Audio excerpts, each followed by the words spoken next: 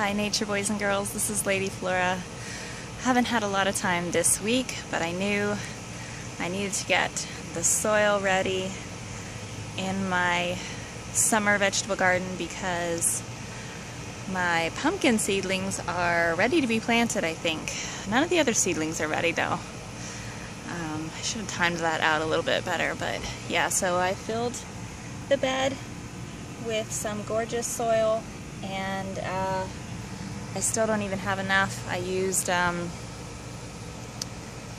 the bag of organic potting soil and the bag of organic mushroom soil, and I anticipated not having enough, so I also used all the soil from the earth boxes, which was organic also. So I need some more soil, I think, so I'm glad I did this now, although it's such an inviting looking bed. I hope I don't find some strange plants making their home in it. Well, whatever they are, I hope that they're edible.